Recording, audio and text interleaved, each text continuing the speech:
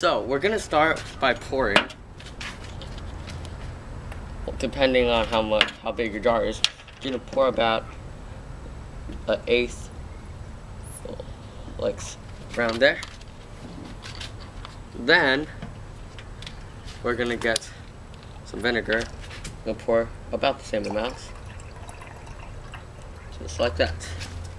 I'm gonna swirl that around, and I'm gonna put in some salt.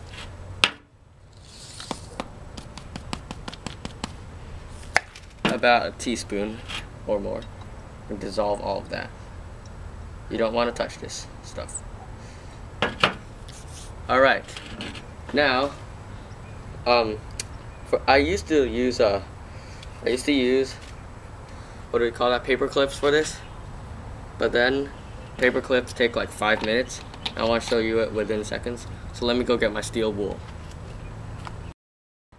Alright, so got my steel wool, and I got a bucket of water, so I can put that in later. Pull up your sleeves like so. Get some pliers. We're gonna hold on to this steel wool. We're gonna just dunk it in. Watch what happens. Observe. We're gonna put this in. Nothing happens. Oh, and there we go, see?